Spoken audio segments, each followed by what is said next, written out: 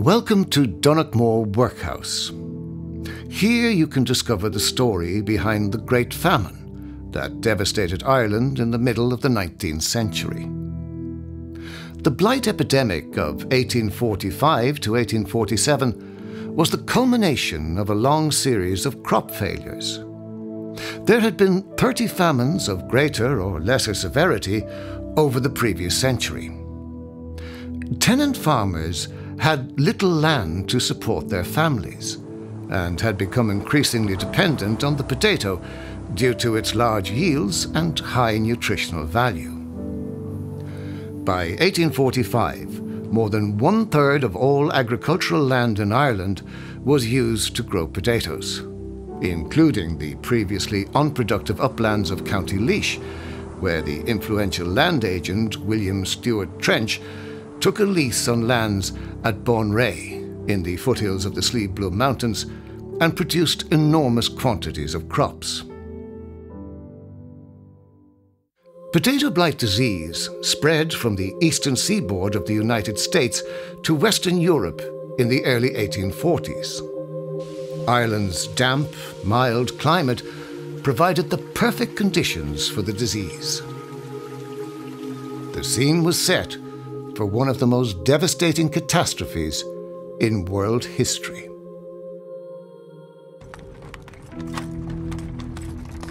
I happen to recall precisely the day, almost to the hour, when the blight fell on the potatoes. A party of us were driving to a 7 o'clock dinner. As we passed a remarkably fine field of potatoes in blossom, the scent came through the open windows of the carriage, and we remarked to each other how splendid the crop. 3 or 4 hours later, as we returned home in the dark, a dreadful smell came from the same field, and we exclaimed, "Something has happened to these potatoes." Denied their main food source and weakened through hunger and starvation, disease exacted a dreadful toll on the poor of Ireland. Many thousands died in the bitter winter of 1846 to 1847. Workhouses were established under the Irish Poor Law Act to serve as the last refuge for desperate people. The state made every effort to ensure that entering the workhouse was the last possible option for the impoverished. When the famine struck and the potato crop, which was the main staple diet of these poor people, that took their food away from them. And if one of the men or the people within the household got injured, they weren't able to work. That meant that they were kicked out, and maybe another farmer got their little holding. So the workhouse was really the only refuge that people had. But that refuge had a stigma attached to it. You were seen as the poor of the poor because the workhouse was a place of last resort. Life in the workhouse was strictly regulated, and whole families were separated when they entered. It was a very regimented system. Everything was accounted for. That was part of the whole ethos of the workhouses, that everybody there was working and that what they were given in return was controlled. If you were a family here that were looking for refuge within the workhouse, and you come in the long avenue into the probationary room, until the following morning when the local doctor doing his rounds would come and check any new entrants out. If they were well, their clothes were taken from them, they were scrubbed and scoured, and then they were given a uniform. And from there, they were separated into 4 distinct groups. The men went to one section, women went to another. Children under 2 were allowed to stay with the mothers, but the other children were all removed. And again, boys and girls were, in most cases, separated. A mother, if she had privileges, and that was a sort of reward system maybe for being good, could actually get a supervised visit for 1 hour a week with her children.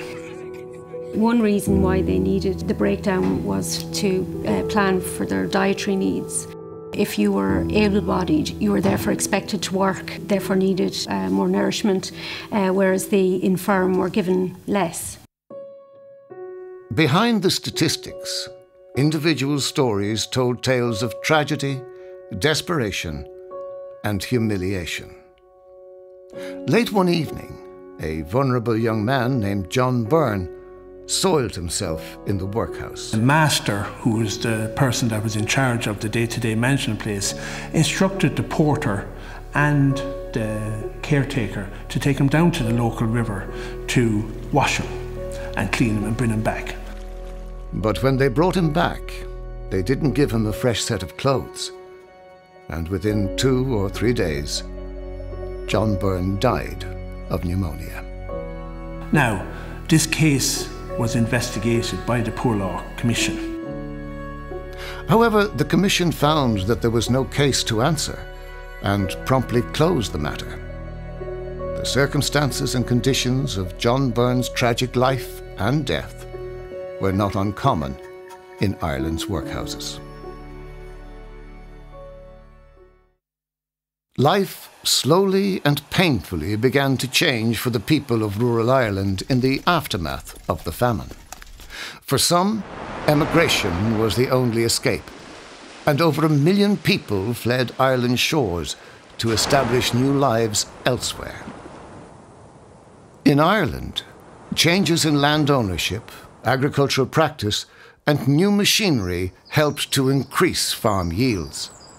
With the establishment of the first dairy farming cooperatives in Ireland, farmers could now work together to build large collaborative creameries to ensure they could get the best price for their produce. In 1927, a creamery was established on the site of the old workhouse. By the following year, it was producing over 400,000 gallons of milk.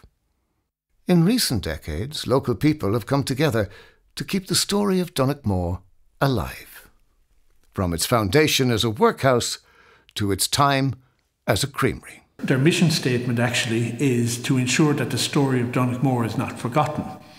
People can now come today and see what it was like, because the structures are still there, and then we're there to tell the story. Is fad Allah a dog a maslon a gillan in yishke Jimmy me harsolle smieni tege snuitek Hil me you gmartam ve ji jawad again Na ve gushiri maru sodi wahe hinnishke